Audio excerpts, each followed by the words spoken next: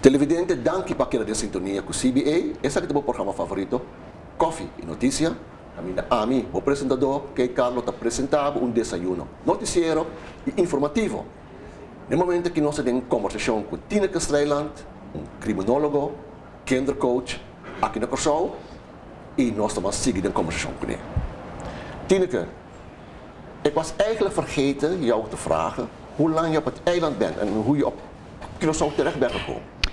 Ja, nou 10 jaar geleden heb ik hier stage gelopen als maatschappelijk werkster bij VPCO.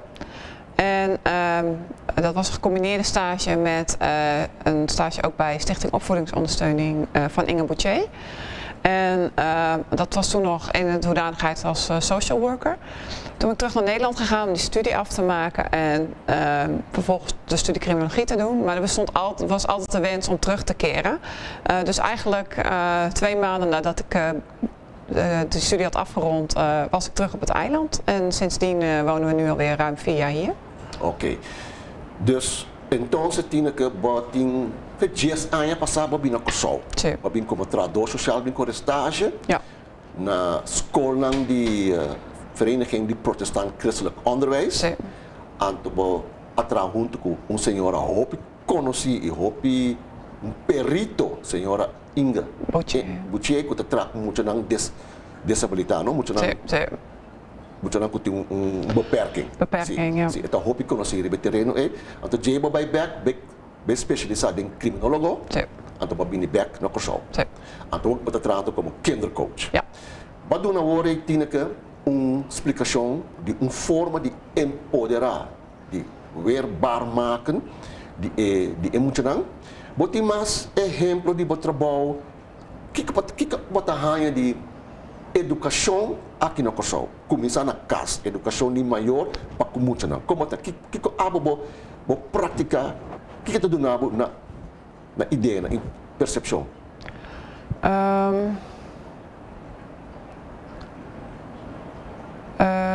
Ja, er zijn natuurlijk een hele hoop. Ja. Maar ik denk dat kijk, pest is gewoon een groot probleem. Tentamento. Zie. Dus als we dat aan kunnen pakken en als kinderen leren dat ze voor elkaar, dat je de grens van een ander respecteert en je eigen grens weet en je dat beter kan aangeven, dan worden ze automatisch weerbaarder en zou je in theorie ook veel minder pestgedrag krijgen. Wat spreken zij hoor? Kom met de hasi emotie. Wat poder comprender que nota cumpre. Zij of het kind koopt het probleem niet, want datgene die aan het pesten is, heeft eigenlijk het probleem. Ja. Not is te worden tentaat die probleem. Is te worden tentaat dat die bepaalt voor zichzelf, zie het cumpre problemen of nou, dat is ze horen. Pero abo de kindercoach, anto abo de zie moet je dan conta defender na mensen de een forma positivo, assertivo, no agressivo. Pero hopi maior, nós kon zien aan jou de educatie. Nee. Dus en wat doe je ermee? Dus ouders die niet weten in de opvoeding hoe ze hun kinderen weerbaar moeten maken. Wat doe je met de ouders? Ja, nou vaak is het eerst ontkenning, want het is natuurlijk lastig om toe te geven dat het probleem ook wel eens bij jou als ouder zou kunnen liggen. Het is makkelijker om het naar mijn kind doet. Dus het is heel erg ouders vertellen wat hun gedrag teweeg brengt bij hun kind. En vaak is het heel eenvoudig. Als je kinderen, alle ouders zullen dat herkennen, als je moe bent of als je een hele stressvolle dag hebt gehad of heel druk bent, zijn je kinderen ook vervelender. Maar je kinderen zijn niet per se vervelender als anders, maar je ervaart het vervelender. Als je daarvan bewust wordt, dan ga je ook anders naar je kinderen gedragen. En dan gaan je kinderen dus ook weer anders op jou reageren. En het is altijd een kettingreactie. Dus ik begin altijd met ouders bewust maken van hun eigen handelen. En leg ook uit, weet je, niemand is perfect. En we mogen echt wel eens allemaal een rotdag hebben. Dat is helemaal prima. Alleen, wees daarin duidelijk naar je kind. Zeg gewoon, ik ben moe, doe niet moeilijk nu. En dat kan niet iedere dag, maar geef wel aan, op een ander moment kan dat wel. Als je zelf je kinderen slaat, dan denkt een kind dat dat de manier is om problemen op te lossen. Dus de kans is ook groter dat die kinderen ook andere kinderen gaan slaan om een probleem op te lossen. Lo qual bota explicando no tiene que top importante. Bota explica que bota trata na hasi maior na consciente, kunang base, kunang ta sinti na mes emocional, sinta ta um dia de stress, kos no vai bom, aceita decidir, kunang ta experienciar comportação na yuna. Ja. Paso timbia é mesmo comportação de EUA nota se é maior nada, pero se é maior de stress, ela bem feito trabalho.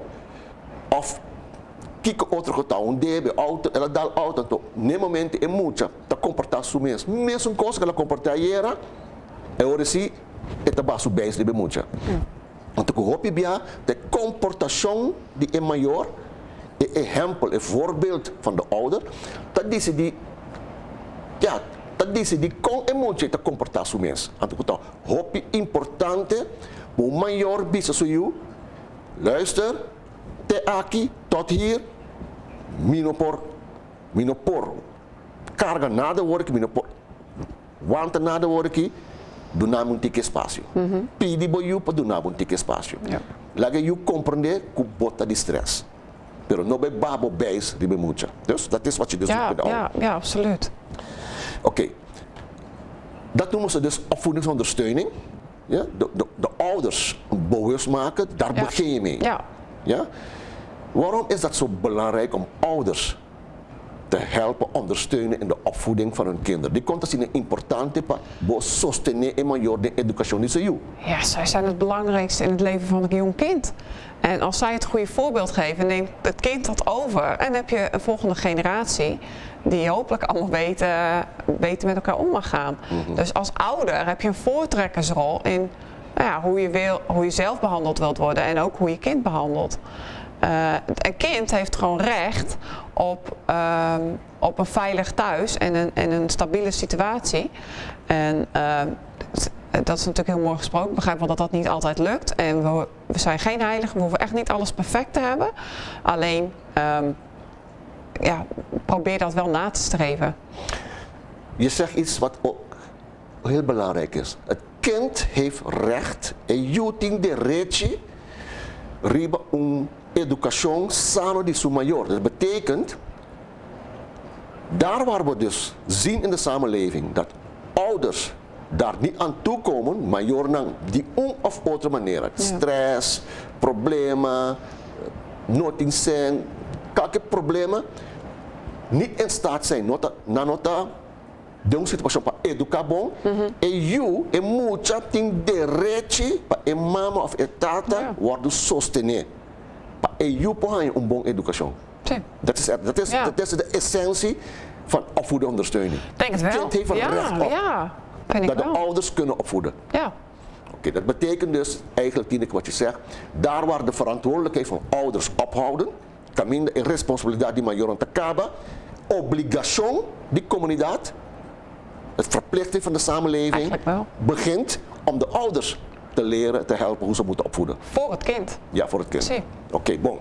Nou, we gaan een beetje verder. Wat voor dingen, wat voor ervaring heb je nog meer hier op Curaçao? Want de opvoeding op Curaçao is anders dan in Nederland. Ja.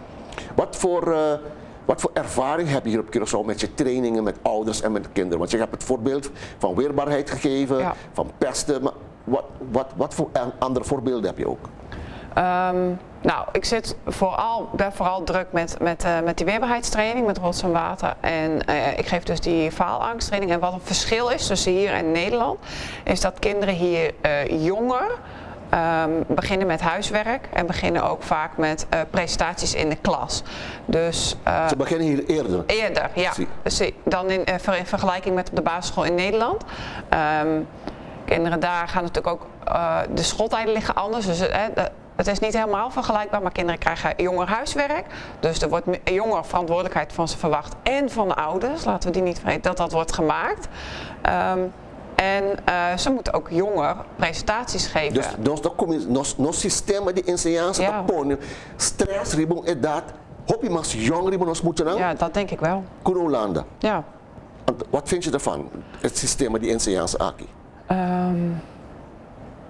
Dat kinderen hier op een wat jongere leeftijd in vergelijking met Nederland, alhoewel de schooltijden anders liggen, kunnen stress, we stressen onze kinderen op een wat beduidend jongere leeftijd om dingen te doen en ook de ouders stressen, want die ouders moeten ervoor zorgen dat die huiswerk ook gedaan wordt. Precies. Ja, persoonlijk zou ik ervoor kiezen om kinderen langer kind te laten zijn en langer te laten spelen. Het blijkt uit ook ontzettend veel onderzoek dat je spelende wijs heel erg veel leert ook en dat kinderen die bijvoorbeeld in een vindschoolsysteem wat compleet anders is, maar waar minder uren les is en veel meer wordt gespeeld, dat de kinderen minstens even hoog eindigen qua niveau.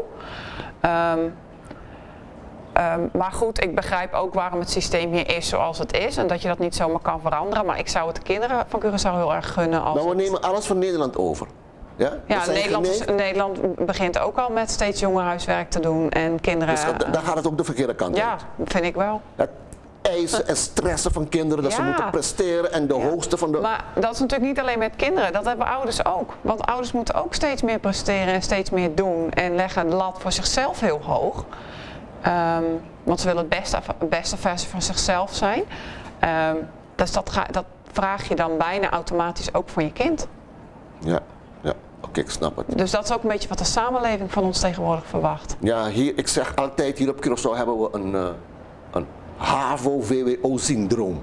Als je kind dat niet heeft bereikt, dan is het mundo acaba para bij HAVO. Wat vind je ervan, van zo'n denken? Ja, zonde. Ik zie het in Nederland ook. Ik heb het in Nederland ook gezien, moet ik zeggen. Ik vind het echt heel zonde. Want ik weet niet precies hoe het hier zit. Maar ik weet toevallig dat er in Nederland al een groot tekort is aan timmermannen, aan loodgieters, dat aan dakbedekkers. Ja, precies. Nou ja, verbaast me helemaal niet. Tenminste, carpinteer, metselaar, nog in een pega vloer. En dan gaan we schelden op buitenlanders die het overkomen nemen. Maar dat nog mens. Nos systeem de enseñanza mes, kuta pres, moet je dan, kuta haven dan mensen bij, pas er een haven, in orde dat het toekomst in bieden. En vervolgens kunnen ze geen baan vinden, omdat op dat moment daarin geen werk meer is, want daar zijn er zoveel van. Maar mogen ze dus bij een supermarkt met een haven achter de kassa gaan staan, terwijl er werk zat is in de bouw. Ja, en terwijl ze misschien dat ook wel veel leuker hadden gevonden. Want, niet iedereen houdt ervan om hier bezig te zijn. Sommige mensen vinden het ook prettig om met de handen te werken. Ik moet wel zeggen, Tineke, ons onderwijssysteem, ons systeem de Jansa, dat doen een possibiliteit, maar moet je op commissaris niet veel massa bouwen. Iega, haven zien. Ik kan minder te bieden maar dus het is wel mogelijk, Curaçao, dat kinderen dus laag beginnen. Dus ja, wel doorgroeien. Ik hou niet van het woord laag, weet je. Want laag staat in vergelijking met hoog. En er zit een discriminatie in die twee woorden, laag en hoog.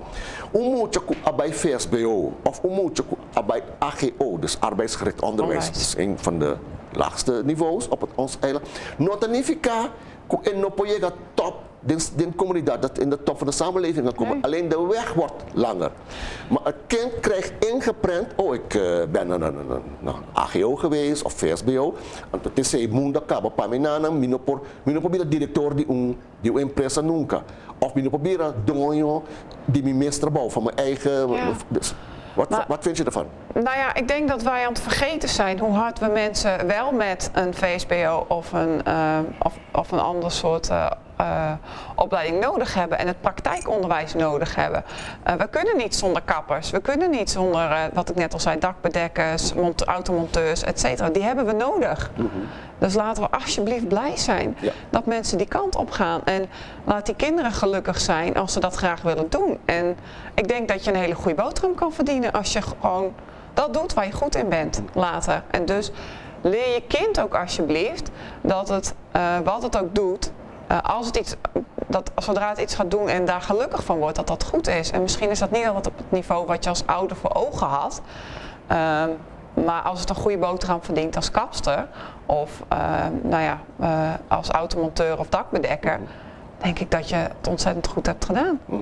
Ja, oké, dat is een goede voorbeeld. En wat zoal nog meer zie jij als kindercoach in je praktijk op Curaçao, waarvan jij wil zeggen, oké, daar moeten we nog ook op letten. Je hebt het gehad over het pesten, we hebben het nu over het stressen van kinderen, je hebt het gehad over de houding van ouders, die het gedrag van het kind zelf oproepen. Ja.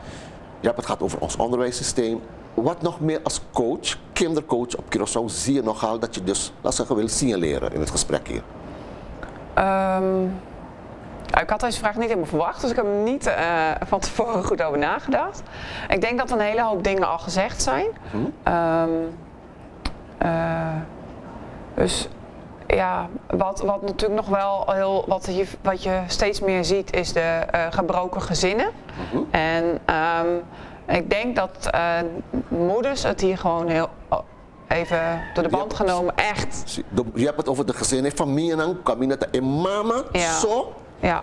Dan responsabel per educatie die ze doen, management die hinteert zoekaas, huishouding. Precies, daar mogen we hier. Op stress in moeder, in mama.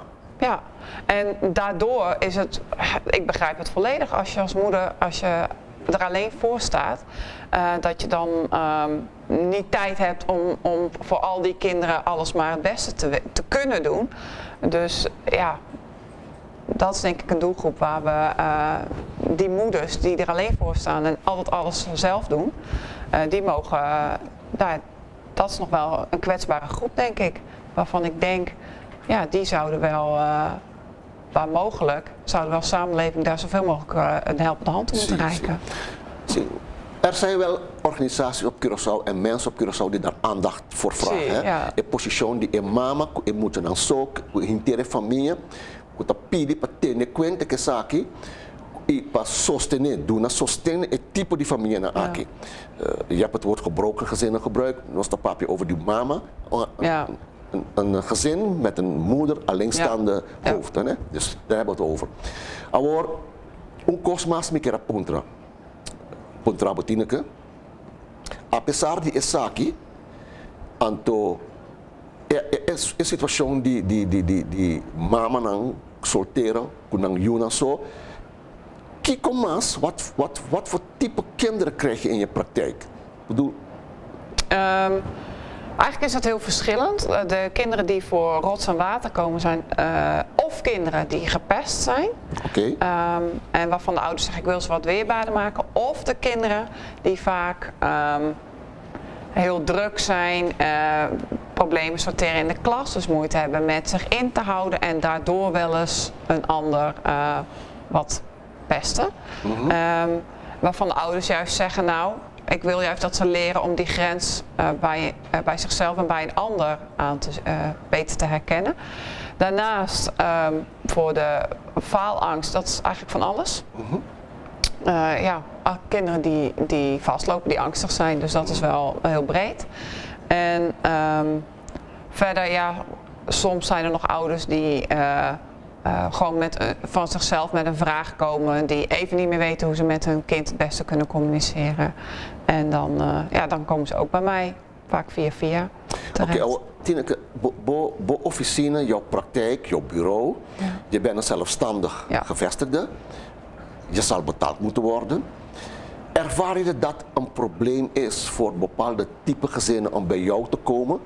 Omdat ze het uit hun eigen zak moeten doen? Ja, absoluut. Ja, ik zie het heel vaak. En waar ik kan, probeer ik dat op te lossen. Maar ja, uiteindelijk, ik moet ook een ruimte huren. En ja, er zit soms helaas wel kosten aan verbonden, ook voor mezelf. Maar ja, dat is absoluut waar. Nou, ga ik mijn vraag op een andere manier stellen. Krijg je samenlevingsbreed kinderen en gezinnen of uit een bepaalde sociaal-economische klasse alleen? Nee, niet samenlevingsbreed. Maar dat komt ook omdat ik het papiermento wel begrijp, maar het niet goed spreek. Dus daarmee valt natuurlijk een grote doelgroep af en daar ben ik me heel erg van bewust. Ik begrijp het prima, zeker als mensen rustig spreken.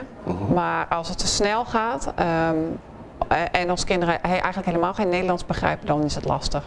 Dus die groep mis ik eigenlijk helemaal. En dat is een hele grote groep op het eiland. Ja, Tineke, weet je, ik vind het een heel belangrijk onderwerp die we dus nu aan het bespreken zijn. Ik ben zelf een pleitbezorger kinderrechten, defensor de rechten, dus het ligt me aan het hart. En ik wil tot morgen met je blijven praten. Pero tempo tabelagenos, hè? We moeten rekenen houden met de tijd.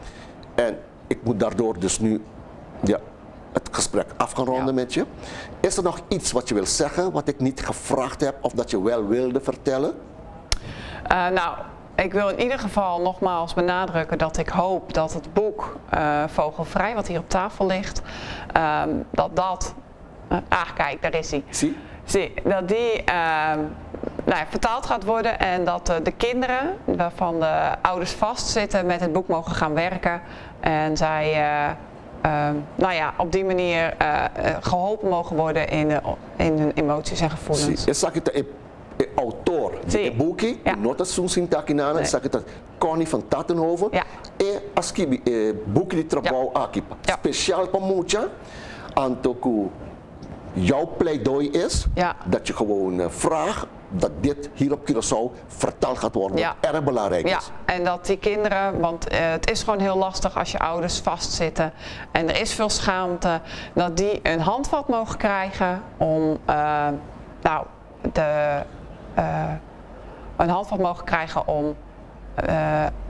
beter met hun emoties en gevoelens om te kunnen gaan. Dat is importante. Bon, Tineke, ik moet nu af gaan ronden. Ja? Televidente, así que nos está llegando na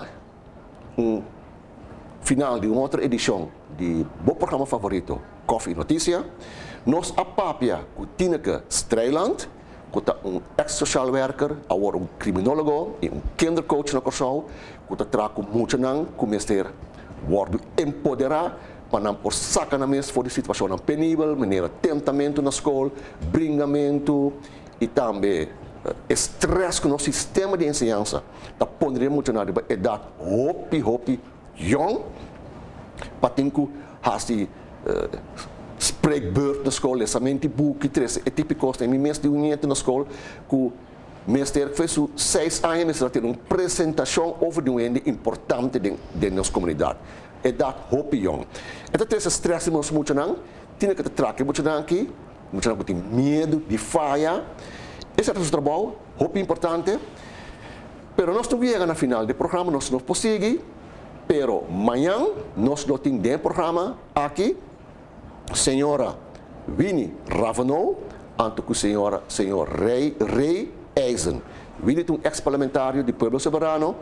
Rei Eisen é atual presidente do Pueblo Soberano.